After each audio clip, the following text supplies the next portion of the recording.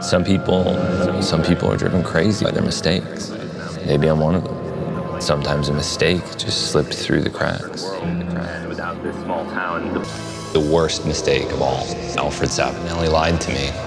You decided that you wanted to write a pamphlet about it under a pseudonym. Such a bizarre lie. You lied to me on television. You know, there's not really instructions on this sort of stuff. I've learned some really good techniques.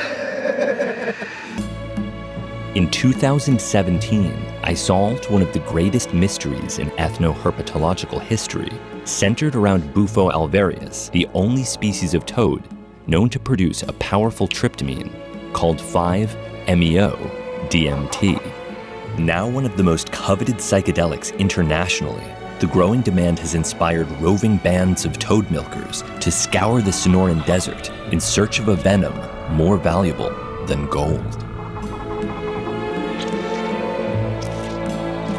Once dried, the venom is smoked to provide entry into a numinous realm of boundless white light.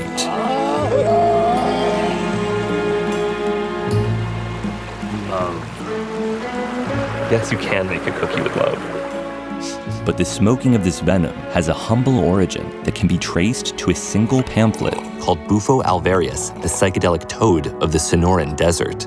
Written in 1983, the pamphlet is a work of extraordinary erudition that seemingly emerged out of nowhere. It describes everything from the venom's chemical composition to its qualitative effects when smoked, in addition to techniques for locating and milking the toad. Without a history of human use, the identity of the author becomes even more intriguing. Who could have written this guide, and who would have taken the incredible risk of smoking the venom with nothing but evidence of its toxicity? Who is Albert Most? After interviewing several claimants to the Almost name, my evidence led me to a toad specialist and incense entrepreneur, Savinelli. who reluctantly acknowledged his authorship of the pamphlet. You published this pamphlet in 1983. Yes. He's lying. Can you tell me how you got to the point that you were investigating toad venom? Sure.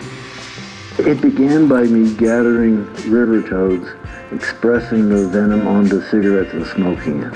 And I propagated a lie. I noticed that you dedicated the pamphlet that you authored to Pat and Quanah. Is that Quanah Parker that you were? And who's Pat? Pat was his wife. Quanah Parker had 8 wives, and not a single one of them was named Pat. I could have looked that up. After the episode was released, thoughtful viewers were quick to offer constructive criticism. I knew there were unusual things about him. He didn't live in Denton, Texas, where the pamphlet was published. He didn't have any of the original pamphlets, any of the original artwork, any of the original t-shirts, also a red flag. Was it modesty or dishonesty?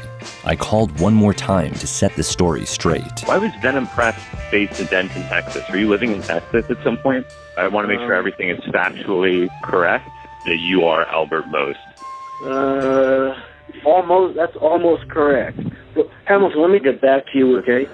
I was duped. It was my responsibility to evaluate the truth of his claims.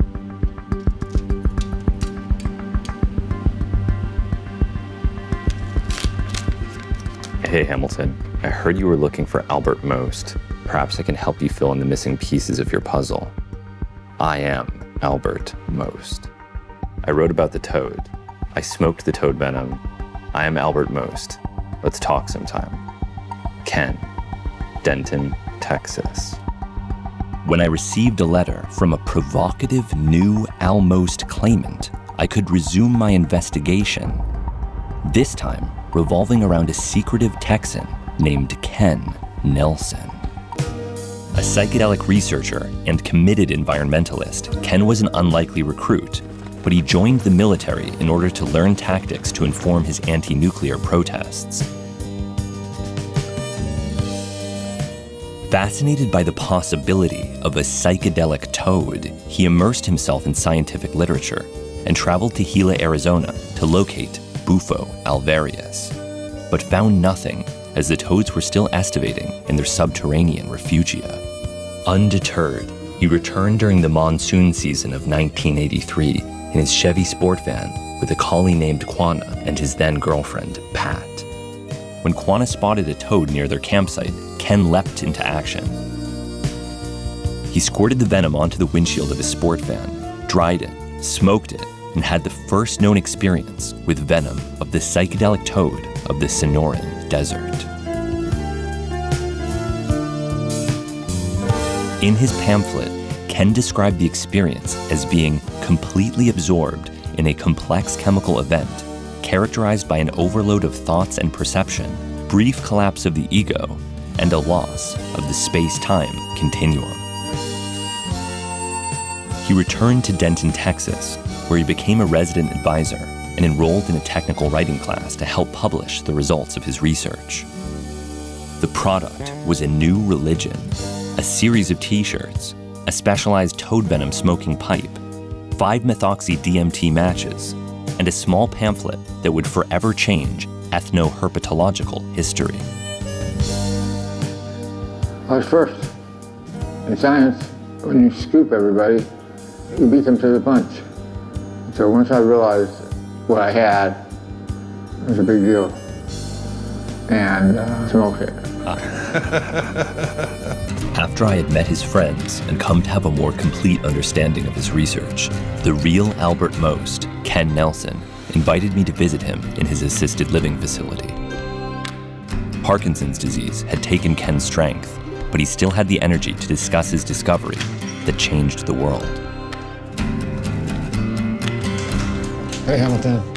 Hello. It's really a pleasure to meet you. Good meeting you.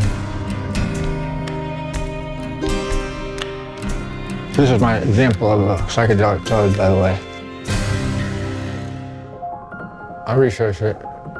I knew what I had, I knew what it was. It's Colorado River toad. It's unique. It's got glands on its back legs, arms, shoulders, and then a really big gland on the parotid. I harvested them and smoked it. I was first. And what is the experience like when you smoke bufo alvarius? It's overwhelming. You want to hold your breath as long as possible and take it all in one hit. It kind of comes over you like a white light. And you weren't afraid? No. It's a trip, that's the experience right there. That opened the door for a lot of stuff I suppose the average person wasn't exposed to. The toads are now threatened in their natural environment, that climate change and over-harvesting of their venom may have caused a decline in the natural population. When you were done with the first toad that you ever milked, did you release it back into the wild? Oh yeah, I didn't keep them. I put Aesop's Fables in my book.